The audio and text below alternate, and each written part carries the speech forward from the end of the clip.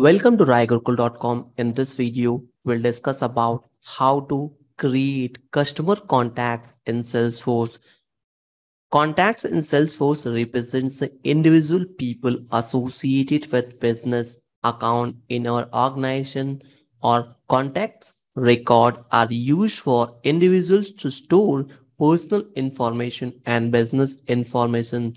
Salesforce CRM provides contact management as a part of Salesforce standard functionality. On top of the customers can customize their own functionality. This objects has multiple repository or attributes like their first name, last name, account ID, assistant name, phone number, and several other data which is needed to be filled here.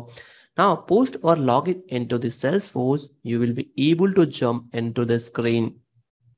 From here, you have to navigate into the services, and from the services, you will find it out contacts directly. So we'll see here how we can create contacts in Salesforce. So if you're new to this channel and not yet subscribed this channel, consider subscribing and pressing bell icon for further updates. So whenever I will update a new video, you will get notified so that you can learn new technology things. Now creating contacts, either we can select it from here and create the contacts or click on new. But if we have already created accounts, the contacts is also required for the accounts as well. So here we'll see both the methods together. So if you don't know about how to create accounts, watch my previous video. I will also add detail in description tab. Now, when I will click on the accounts and select any of the accounts from here, you will find it out contacts detail required to be created. Both the forms looks like same. Either we can create it from here so that our account detail will be associated with it. But if we are creating from the contact sections, we need to associate or link the account detail as well. So let's create it from here. So I'm just selecting Mr. Phone number will be same phone number captured for the account. Now, first name I am giving here as a test and last name will be demo. Mobile number, if you have any mobile number, we can specify it here. Title, if you want to add any specific title, department, in which department that person is working.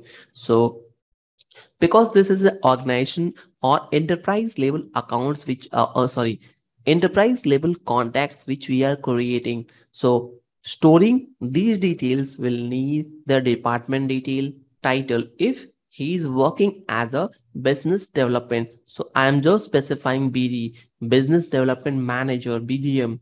Now here you can specify the birth date of that person. So let's consider more than 18 years. So here what I will do, I will select 90 and just select any random data here.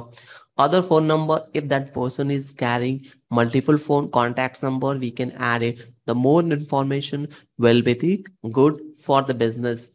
Email, if that person is using any email account of the organizations or if he has shared the personal email ID, that is also good. And if that person reports to any of the contacts which is already present in our system, we can link with it. Assistant or the phone number, everything will be needed when we are adding. Next will be the address informations. If we have address information of that person, we can add it. Otherwise, we can also add the mailing address and other address of the organizations if they had already provided with us. Normally, we need to take it from the end user. Language, which all language that person is knowing. So here we can specify it here, Hindi, and the level of expertise is, we can add it. Descriptions, if we have further detail or any additional detail, we can also include it. Post entering all this detail, just click on save and the contacts detail will be added inside the account. Now I'm just clicking on save, and when we will click on save and new, it will give us more options to add more contacts number. Now you can see this contacts has been present in this account, and we can find it out several other accounts detail as well whenever it is needed. Now, when we will navigate into the context information, that context information you can also see it from here. We can perform several other operations like deleting of the contacts, editing. So if we want to modify any of the details, simply click on the edit and we can update the details. So let's say that person is carrying any email ID. So I am giving any random email ID at gmail.com. Now you can see the detail has been updated here.